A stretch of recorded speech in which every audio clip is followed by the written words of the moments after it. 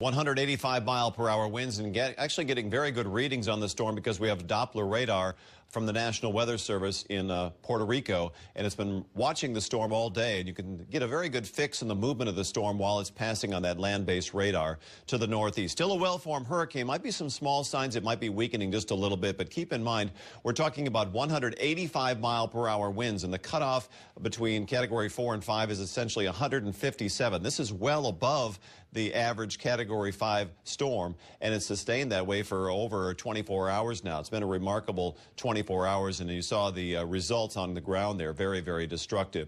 So the west to northwesterly movement is going to continue north of Puerto Rico. As you mentioned, Puerto Rico on the weaker side of the storm, still getting some very strong wind gusts in Puerto Rico itself as it moves toward Dominican Republic to the northwest. Similar kind of movement on the weaker side, but there are areas that'll be north of the eye, places like the Turks and Caicos, parts of the Bahamas, that will also feel the wrath of that stronger northern part of the storm, the advancing part of the storm. So here's the track as of 11 o'clock from the National Hurricane Center. You can see the location there, latitude, longitude.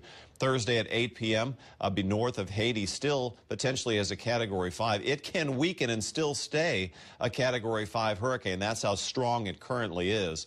And again, moving across the eastern part of Cuba. Forecast models want to take it to the north eventually, reacting to a weakness in the ridge of high pressure out in the Atlantic. And you can see by Sunday at 8 p.m. potentially as a Category 4, somewhere around West Palm Beach, perhaps slightly above that, right in that eye wall along coastal areas. Also, a strong storm surge could occur, maybe 12 to 14 feet in South Florida as a result, because the storm is much larger geographically than it was, say, Hurricane Andrew in 1992. It has time to build up that large storm surge. So that'll be an issue as well as the potential strong winds.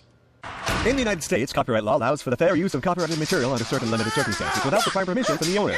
Under the law, determinations of fair use take into account the purpose of the use, the nature of the copyrighted work, the amount and substantiality of the work used in relation to the work as a whole, and the effect of the use upon the potential market for the copyrighted work. Other jurisdictions may have similar copyright provisions protecting fair use or fair dealing. If you are uncertain as to whether a specific use qualifies as a fair use, you should consult a qualified copyright attorney. You have the right to take it down.